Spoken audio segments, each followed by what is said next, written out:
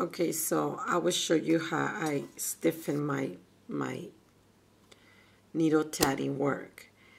I just grab a regular plate from my kitchen, and I apologize if the video is kind of shaky. I do not have a tripod to put it on, so I got actually my husband got this from Target, and I just, you know, I think it's okay. I don't think it was that much, it wasn't that expensive. So what I do is, when I'm done with my needlework, I just spray it, like I soak it, like I make sure it's like really, really wet. Okay, so it's like soaked. You can hear it's like really wet. And what I do is I start fixing my stitches. It's not all the way wet. Sorry. Okay, so this is gonna be kind of hard because I'm holding my camera. I'll just start, you know, turning my stitches and making sure they look the right way. And I just leave it on the plate and I let it dry. You know, most of them do stay like they're supposed to, you know what I mean, like after you're done with your work. But if they don't, see, like this ring is upside down, so I'm gonna push it down.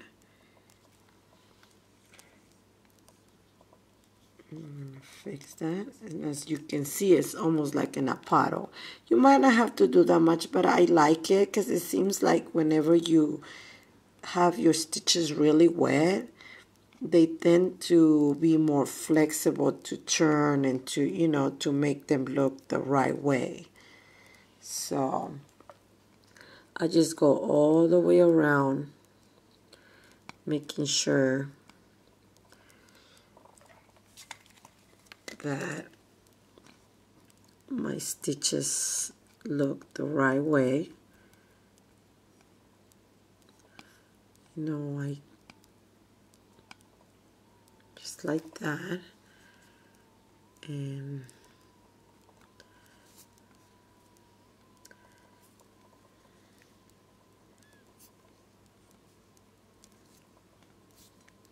okay, so just continue doing that, and then I will show you how it looks once it dries. Just make sure you get everything really wet, you know. Okay. Okay, so our work is dry and it's stuck to our plate, but it's okay. We're gonna start pulling it up. See how flat those stitches look now? Just keep pulling it.